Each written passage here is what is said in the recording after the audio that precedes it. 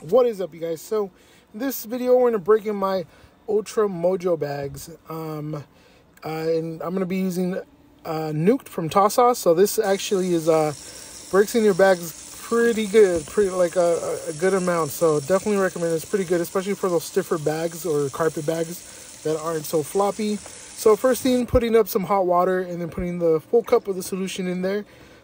Quick tip, you want to make sure that the sink is clean. Make sure you kind of wash it. You don't want your bag smelling like dirty dishes. And the water level should be just above what the bags are, like the height of it. So you don't want to put too much water because that makes it less effective, the solution in there. So I'm going to put those in there, and then I have my little plastic spoon right there, and I'm going to kind of knead the bags, kind of like push them in there, break them in, get the air out as well, so they kind of sink all the way down there. And we're gonna let them sit there for 45 minutes and knead every like so often. I usually do it every 15 minutes or so, and then we'll drain it, get some fresh water in there, some fresh hot water.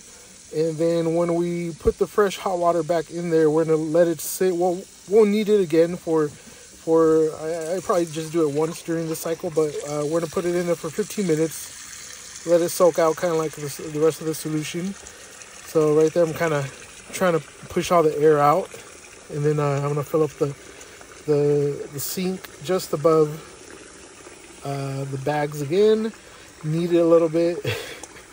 Make sure the air is coming out. Make sure it's kind of like I'm kind of massaging the bags a little bit as well. And then we're going to do this for 15 minutes.